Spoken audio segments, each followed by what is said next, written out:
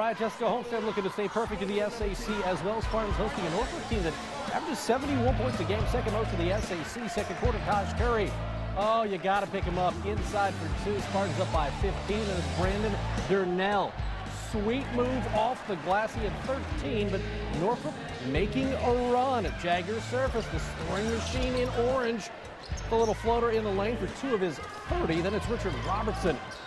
Bucket here. He had 17, and Chris Johnson not exactly happy about that. He would like this. Curry serving it up spicy. Taj with the jam. He had 32, and then it's Jack Ferguson. It's Fergalicious. He had 20. Homestead and Carroll both still undefeated in the SEC. Sparties beat